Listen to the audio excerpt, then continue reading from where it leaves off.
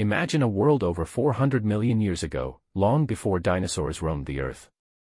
A time when the oceans teemed with life, and one of the most fascinating creatures to dominate these ancient seas was the trilobite.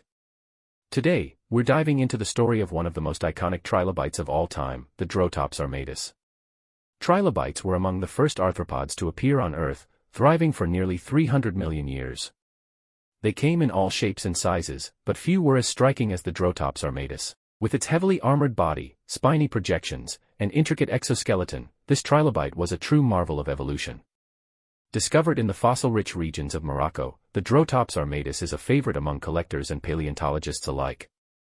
Its name, Drotops, means spear-faced, a fitting title for a creature adorned with such impressive spines. These spines weren't just for show, they likely served as a defense mechanism against predators in the ancient seas. But how do these incredible fossils make their way from the ancient seafloor to our hands today? It's a painstaking process. Fossil hunters carefully extract these treasures from the rock, often using delicate tools to reveal the intricate details preserved for millions of years. Each fossil tells a story, a snapshot of life from a world long gone. Studying fossils like the Drotops Armatus gives us a glimpse into the past.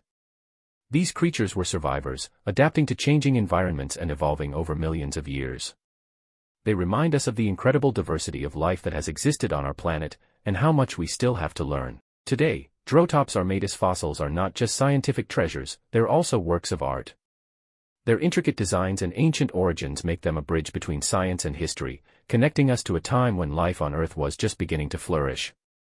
So the next time you hold a trilobite fossil, remember, you're holding a piece of Earth's history. A story of survival, adaptation, and the incredible journey of life itself.